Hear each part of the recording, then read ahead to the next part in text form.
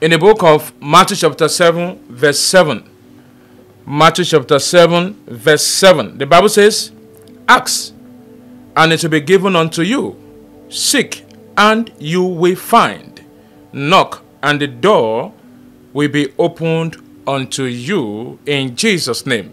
Shout this prayer point loud and clear. Say, "Oh Lord, direct all the affairs of my life in the name of Jesus." Oh Lord, direct all the affairs of my life. Direct all the affairs of my life. In Jesus' name, it is done. Amen. Hello viewers across the world. You are watching Evangelist Joshua TV. We are looking on a topic. This is what to do before renting an apartment.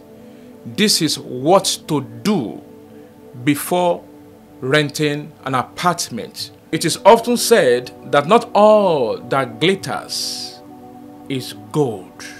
When you are looking or searching for a new apartment, there are some things you need to do. There are some steps you need to take.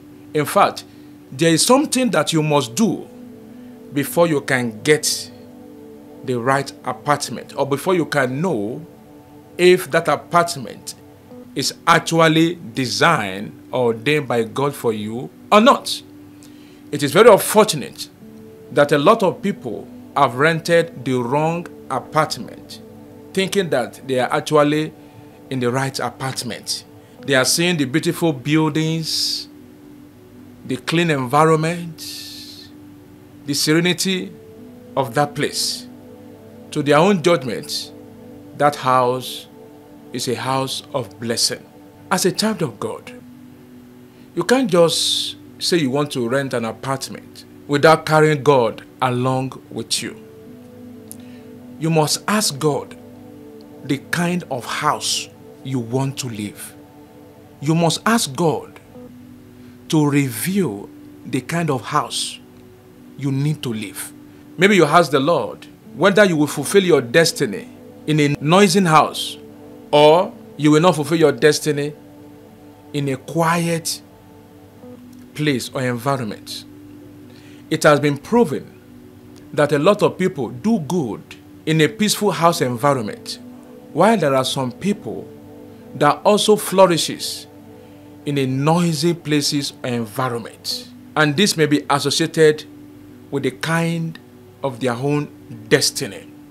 To make it more clearer, there are some people that destiny did not go for loud marriage, while there are some people's destiny that goes with loud marriage. That is, everybody has to know that they are doing marriage in that environment. That is loud marriage. Praise the name of the Lord.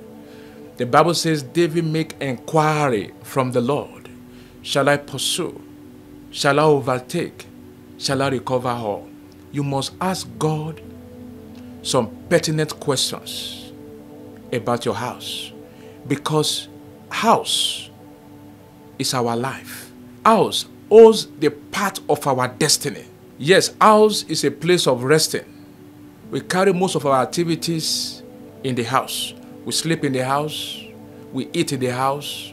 Most of the plans we executed in life must have been done or carried out in our houses. Praise the name of the Lord. So, what do you need to do before renting a house? Just like I said, number one, you must pray to God. We use prayer to correct things. We use prayers to get the mind of God. We use prayers to get the response from God. You pray. Prayer of revelation, prayer of inquiry, prayer to know the kind of house the Holy Spirit wants you to live or to spend most of your life in that apartment. You must pray. Pray and let God reveal the kind of house you will flourish and prosper with it. Praise the name of the Lord. The Bible says, our prayers command the angels to act on our behalf. Praise the name of the Lord. So before you are thinking of renting an apartment, you must pray to God. Pray to God. And God will not give you a response. The response could either be, there's a particular house, you need to go. There's a particular house, you don't need to go. As a result of your prayer, you'll be seeing some kinds of activities, symbols, or pictures in your dream that goes along with your prayers. And God could be using those dreams as a way of responding to what you are asking Him to do. For example, if you pray, God, I want you to reveal a particular house to me. In your dream, you may see yourself in a whole apartment. So that may tell you that you need to be very careful, because the enemy could be pushing you into the wrong house. Now, maybe you have seen the house, you love the house, you have seen the landlord, and you want to pay.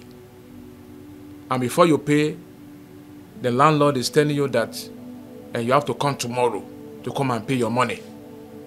So during that time, you'll be praying to God. Praying to God, oh Lord, I'm about to pay this money. Oh. Is it in your will or in your agenda for me to pay this house rent? If you pay that prayer point, if you are a person that is spiritually filled with the presence of God, immediately something will be ministering to you. Something will be ministering peace to you. Peace. You'll be having peace of mind as a result of that prayer. And at the same time, you will be having fear. Fear will just grip you. So that tells you that the house you are going is bad, because that fear is a response to your prayers from God. Praise the name of the Lord. So not every house that looks good is actually a house that can accommodate your own blessings, that can attract the blessings of God into your life. There are some beautiful houses with beautiful problems. There are some ugly houses with beautiful blessings. So you have to choose the one that is suitable for your own type of destiny. A lot of people fulfill their destiny, their purpose, their goals in life in a particular house. Position ordained by God for them to live in that apartment. God has already written it that somebody, you, will live in this place. And once you live in this place, you'll be counting your blessings. And there are some houses, God may be sending you signals. This house is a red flag. It's a red flag. It's a red flag. Don't go. Don't go. Don't go. Don't go. When you are looking for an apartment, you are seeing beds in that environment. Beds. You need to pray, because those are satanic monitoring spirits. Or you are seeing all kinds of strange things in that environment. Or as you are looking for the house, you enter the apartment, you enter the house compound, and something in you is telling you that this house is a house of peace. You will know. And something is telling you this house is a house of trouble. You will know. It is not every house that looks like peace. It's actually peaceful. It's not every house that looks like, the environment is calm. The environment is peaceful. That does not mean that the people that are living there are peaceful. Take note of that information. There are some houses that are very troublesome, but people are living in peace in that house. So a word is enough for the wise. Number 2 things that you need to do before renting an apartment. You need to ask questions. You have prayed. Maybe you are yet to get response from God. On waiting on God, ask questions. Ask people in that environment. What can you say about this house? What can you say about people living in this house? Do they have electricity problems? Are there any kind of strange patterns that are associated with some people in this house? Maybe pattern like death, pattern like sickness, pattern like poverty, people must poor, pattern like debt, pattern like people must beg in that are begging each other. So you must ask people questions. You must ask a question that, do tenants in that house always have problem with their house rent? So there are some questions and questions and questions you need to ask them. Ask people outside. Ask that woman that is selling bean cake, akara, on the road. Ask that malam beside the house. Asking questions. Because those Hausa people, they can't tell you lie. They will tell you the truth as it is. Other tribes can also do that also. Ask people questions about the house. Because the answer they give you will now determine your next course of action.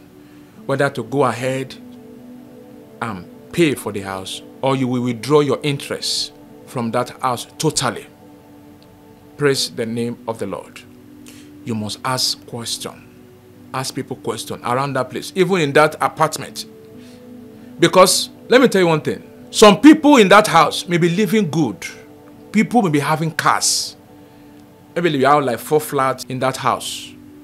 But there's a particular flat in that house. Anybody that enters that place, that person will be poor.